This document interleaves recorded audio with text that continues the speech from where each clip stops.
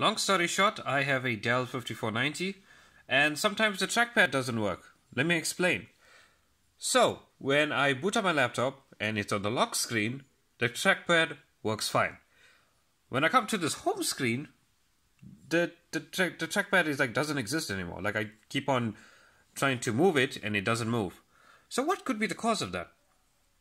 Well, I did a lot of research and people were saying that the actual trackpad is faulty, which I don't believe. Okay, if it works on the lock screen, maybe it's a driver or maybe a software application that is causing this problem. Or even sometimes a application that is disabling it. Because on my keyboard, I cannot see anywhere for like a disabled trackpad. I can't see it anywhere. So this is a few fixes that I found to be useful. So if it does help you, just leave a comment below and let me know.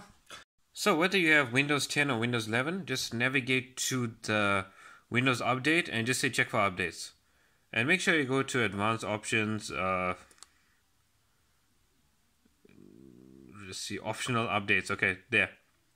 So the optional updates are for drivers, like for your mouse pad or maybe display drivers. So what you want to do is just download the drivers and then it should be working. Let's say now you already have the drivers, right? And basically you want to make a trackpad work, okay? You go into Dell's website and download the Dell Touchpad Assistant application. So once you got this application installed, you will see it appear in your, what I can say, taskbar with an icon like this. So once you got that, just open it. Okay, and then by default, right? By default, it's on this setting here, Precision Touchpad. So when it's on this now, basically for my computer, it doesn't have a Precision Touchpad. It's just got a normal Dell touchpad. So I don't know why by default this is the case. So now your trackpad won't work at all. So what you do is you just go into the bottom, right? And how am I doing this? I'm using the nub my computer has. If your trackpad doesn't work at all, use an external mouse just for enabling this option. So you just say show legacy Dell touchpad settings. And once you show the legacy touchpad settings, then it's gonna appear on the left here, right underneath Precision Touchpad.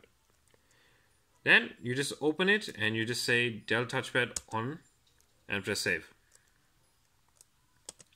And now your touchpad should be working perfectly. But let's say this method does not work at all and you need to uninstall basically the touchpad like driver. Or I wouldn't say driver, I would say the application. So all you do is go into control panel. Let's go into here. Control panel. Then we're gonna go into uninstall. So you just go into programs, uninstall a program. Look for the Dell touchpad, uninstall this application and your trackpad should work.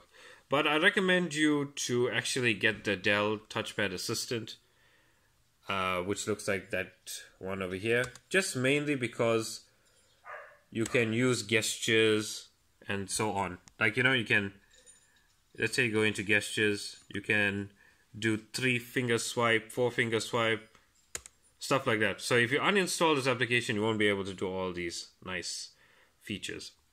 Okay, let me know which one worked for you down below and if this helped save your trackpad from being replaced.